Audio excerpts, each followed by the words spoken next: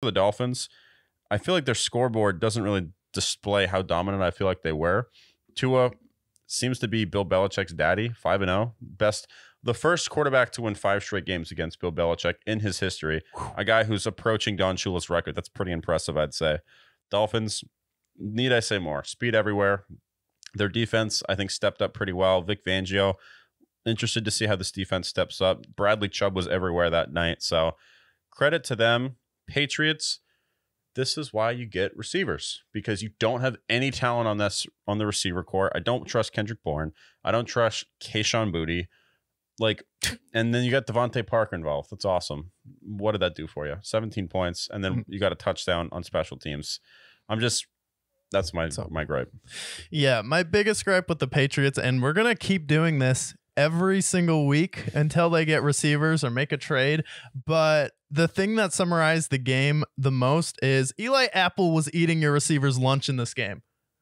Again, I don't want to be mean to Eli Apple because I think he's a fine football player, but Eli Apple was eating your receivers' lunch in this football game. We can't go out there and then have Devontae Parker, who is a Dolphins reject, where they're like, oh, you know what? We'd rather have River Craft on our team than Devontae Parker. And then you can't have your solution be Mike Gesicki signing Ezekiel Elliott. Why? Who told the Patriots that they could roll this offense out there and think it'd be fine? Like, no, Juju Smith-Schuster can't be your number 1 receiver, even though New England's media wrote an article saying that the Patriots consider him to be the 5th best receiver on this team. That's a problem. And if people know all you can do is run the football, it's like, this isn't even a Mac Jones problem, where I think Mac Jones isn't going to be the best quarterback in the world, but I think he can be a fine professional quarterback, like somewhere to the level of a Ryan Tannehill, maybe even better than that. I don't think he'll ever be someone like a dog like Brock or any of these guys who stand in the pocket. However,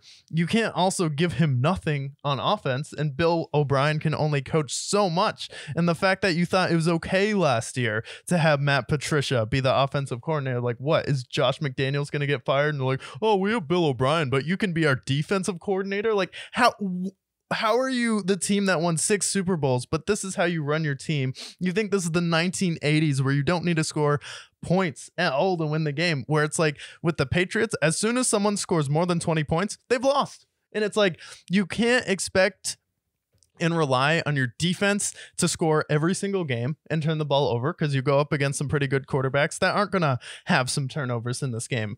And you're not going to be able to just rely on having a really good special teams. That's great. But if you can't score, you know what the biggest killer to an elite defense is? A bad offense. That's contagious in your locker room. And then Mac Jones is just sitting on the sidelines like, what? Why can't I have at least a Jalen Waddle? Why can't I have someone like Tyreek Hill? Like, that looks really nice. That looks really fun. Why can't I actually go out there and have fun? And then we were watching that game. I was like, the Patriots feel like Gotham City. Everything is dark. It's just like foggy all the time. Bill Belichick is there just brooding like someone like, not the Joker, like Lex Luthor. He's kind of just brooding there in his cutoff hoodie. And I'm like, this is ridiculous. Who thought this was okay? It's the most painful offense to watch. And yeah, you're going to be in a lot of games because your defense is going to hold teams down.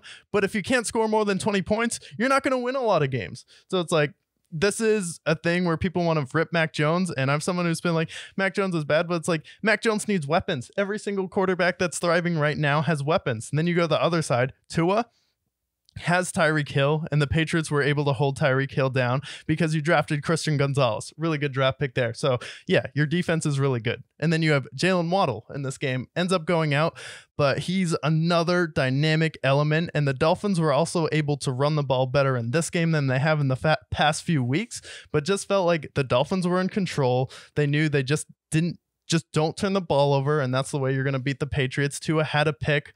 Stuff happens. I get you're going to have an interception versus New England. It's a tough environment on the road, but Tua is just kind of like, okay. It felt like the Dolphins were like, we're going to win this game. It's going to be ugly as long as we get out with the W. And that's what happened. You go up against a tough coach, Bill Belichick defense, who pretty much took Tyreek Hill out of the game for the most part. Christian Gonzalez was manning him up one-on-one and having some success.